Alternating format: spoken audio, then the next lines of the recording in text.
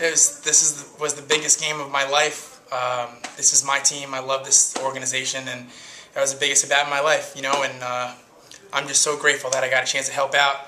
This is the greatest team I've ever played on in my life, and we shouldn't be celebrating right now. We were supposed to lose that game. We were getting our butts kicked, and just like Long Island Duck Baseball 2011, not enough runs ever are enough to shut us down, man. We knew we were going to win that baseball game. None of us ever doubted that, and we did.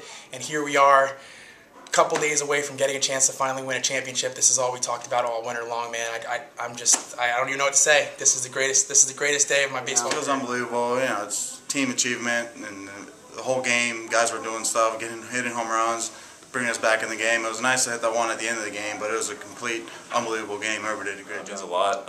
You know, this team's battled all year, and I've been lucky to be a part of it and come here within the last couple of weeks and be thrown in the fire and be a part of it. And today proved the back and forth game all day how we've struggled, and we would pick up our players and then we would come back all day. And I mean, to get this now here in this game, it's an amazing feeling. It's one of those things that it's not when it was, or if it was going to happen, it was when it was going to happen. We got a great group of guys. I said from the very beginning, we expect nothing less than a championship from here on out. We'll expect nothing less from a championship.